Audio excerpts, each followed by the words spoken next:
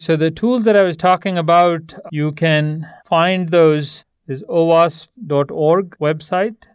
So remember, we're talking about source code analysis tools here. So we are making an assumption that code that you write, you have the source code, and you want to make sure that it doesn't have those vulnerabilities. So you're going to run it. So you obviously have the source code, you run it through these tools. A lot of times, if the code is not written by you, it's coming from somebody else, you may only have the binary. And then, some of those tools that require source code or do source code analysis obviously won't be helpful.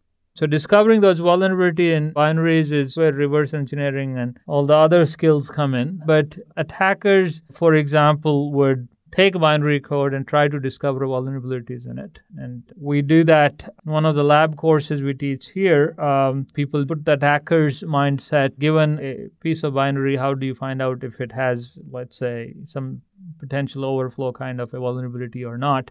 But if you have source code, you writing the code and you want to believe in secure coding and so on, if you work for a company, part of their software development process may include reviews and passing those code through these kind of tools and so on.